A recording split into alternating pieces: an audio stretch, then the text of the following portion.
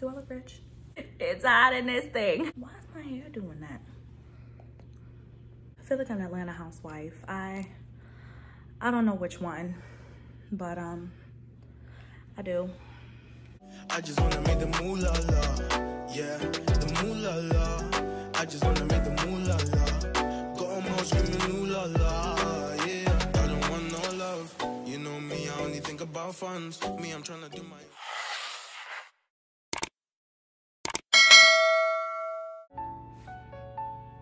Oh, hello. I didn't see you there. Welcome to my home. You like the new fur? Today, my darling, I'm going to teach you about being bougie on a budget. Yes, indeed. You can make these men's pockets hurt. You can rob the men of their money and get whatever you want. And today, I'm gonna show you how to do that. But first, before I do that, I need you to like this video, subscribe, and comment. This is my first of many Bougie on a Budget videos on my channel. So if you would like to see more, and if you're looking forward to seeing more, please subscribe to the channel. Oh God, let me get out this fur. Hey guys, welcome back to my channel. It's Alyssa Nichelle, and today I'm going to be talking to you guys about being bougie on a budget. Yes, this is something that I know oh too well. A lot of my best friends call me the bougie friends, but I am the bougie savvy friend. I'm gonna be sharing some tips and tricks with you guys today, but first, please again, make sure to like this video, comment if you enjoy it, or if you have any tips of your own. I would really welcome it and would love to hear about what you guys do. We love to be fabulous, we love to be bougie, we love to be cute in our designer pieces. I know I love to be cute in my designer pieces. That is a thing for me. However, some things are not worth full price. Some of the items that are designer items, sometimes they're just not worth it to me. So today I'm gonna be telling you guys how to get the item you want for less. Yes, for less. I'm not even making this up. This is no scam, no gimmick. I'm gonna tell you right here today. So if you wanna find out how you do that, please stay tuned. Before we get into this video, I just want to give a couple of shout outs. So I want to thank Drama Wink for extending me these lashes. I have them on right now, and they are mink quality lashes, come in this cute little box, and they are based here in Atlanta. So if you are looking for some quality lashes, Black owned business, make sure you check out Drama Wink. Thank you to Drama Wink again for sending me these. Really love them, really appreciate them, and looking forward to getting more.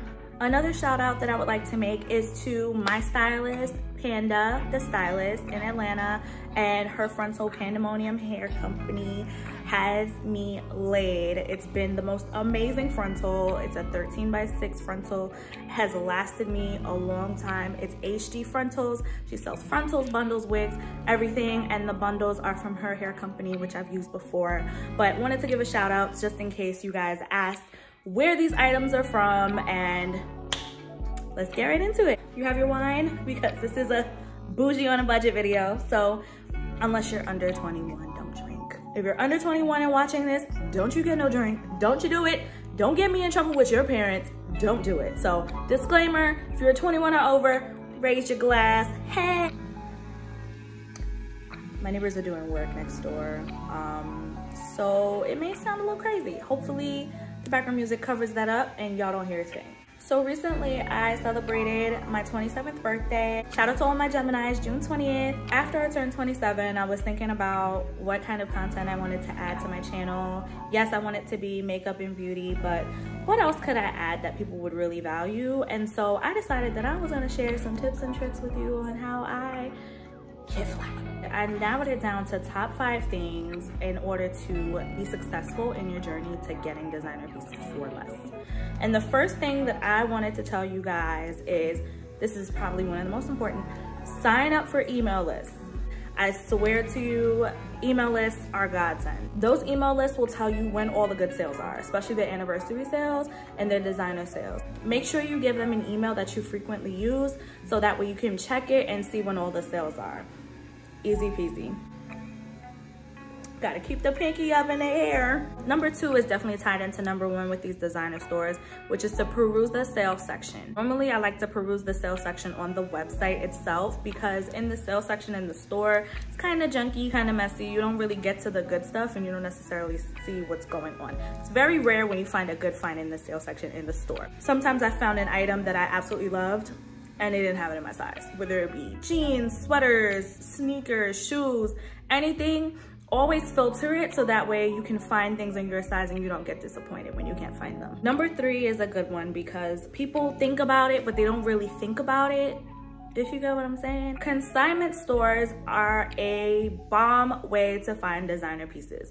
A lot of the time, these places have authentication processes, so what you're getting is what you're getting. I know some people have gone to consignment shops and have gotten fake pieces, so please beware of that, but make sure that the consignment shop you go to has a thorough authentication process. My favorites for consignment are Lepris, which is LEPRIX.com, and that will be in the description box.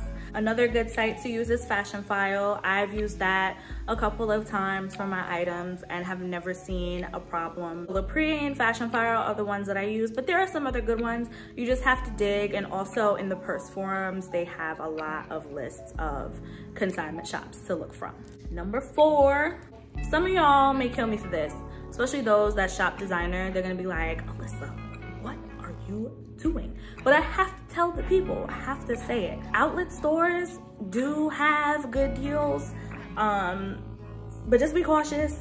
Some of the items are made from factories that are the same factory, but there's something off with them, like maybe the stitching is off and they couldn't sell it in the store, or most of the time the item is out of season. But if it's a classic item like a 50/50 Stuart Weitzman boot, it'll never go out of season. Nordstrom's Rack, Saks Off 5th, and Last Call by Neiman Marcus. I have found great items at all 3 stores. It's just all about, again, filtering to your sizes, looking up your favorite brands, and digging. I have found designer shoes that are over $600 for $80 before. I've found shoes that are 70% off, denim for 70% off, you name it. It's all about just taking your time, looking online. Do I go into the actual store? Absolutely not. I don't have the patience and I don't have the time. In terms of the designer actual outlet stores, I know Gucci has an outlet store, Burberry has an outlet store. Apparently that's also a good way to get designer items for less. I have never personally gone into those outlet stores. I'm looking to see one day to see how that experience is, but if you've been to an outlet store, comment below and tell me what your experience was. I've never done it yet.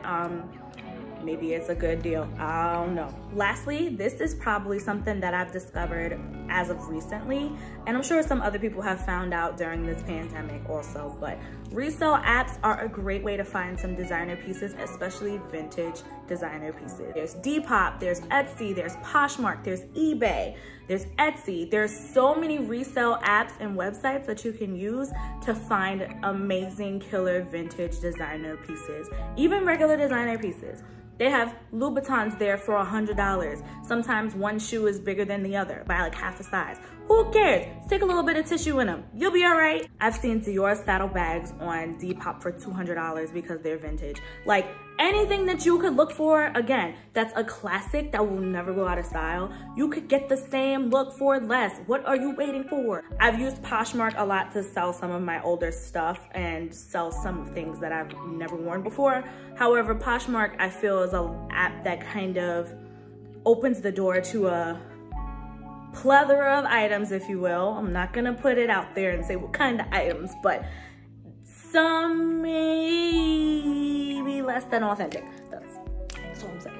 Talk with the seller, continue to communicate with the seller. Don't be afraid to ask for additional pictures.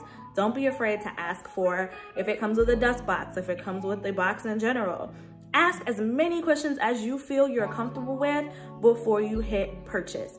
Sometimes it is covered under buyer protection, sometimes it is not. So be aware that if you do buy secondhand by someone directly, sometimes they may not even know that it is a fake item. Sometimes people may think it's an authenticated real item and it may not be. So just be very careful of that when you're shopping. Another thing to keep in mind, which I just thought about as I was filming, was that sometimes the item that you're looking for comes in different prints and colors, and they will probably go on sale first because it is an out of season style and it's not a classic. So for example, if you see a pair of Ferragamo flats and they're $200 and they are kind of like a everything must go kind of deal, it's probably because it's almost out of season and it's in a maker color that's probably not gonna come back. It's okay, get it and do it. If you're perfectly fine with wearing some out of season things, personally, I'm fine with it. Who can even tell if things are out of season unless you're really like glaring at my feet or glaring at my items? Like, it's, who cares? And there you have it. That is how I get my designer pieces for less, majority of the time. There are a couple of things that I have paid full price for in my lifetime, that I've charged to a credit card, that I immediately regretted, but then I got them and it was okay. These shades that I got right here, perfect example. Saline sunglasses, don't even want to tell you how much I paid for them. Do I feel like an amazing Atlanta housewife with them on? Absolutely. I made this video just to help you guys navigate the space, especially if you're a first-time designer item buyer. I know sometimes it can be difficult, especially if you're a younger person and you want to buy a designer item. And it's okay to buy secondhand, pre-loved, or on sale items. If you want to buy a brand new item and get the experience, you can do that also. You can save up and get it, or sometimes pull the trigger and just do it on your own. But regardless of whatever you do, remember that designers and labels do not make you. I wanted to give a disclaimer just because of the fact that there may be some younger people watching. It does not matter how many designer clothes you buy, how many designer items you own. At the end of the day, designer items don't matter. How you are inside matters, and how you present yourself to others matters. So if you want to treat yourself and you want to get whatever you want to get, by all means, do you, because I'm the CEO of Treat Yourself Incorporated. However, just remember that designer items don't make you, you make you. I will continue these videos as long as it's well received. If people really enjoy them, or if you guys want more, let me know, and I will definitely continue to do more Bougie on a Budget videos, along with other videos that I want to add to my channel. Thank you guys so much for watching this video. We're almost to 200 subscribers, and I'll see you guys in my next video.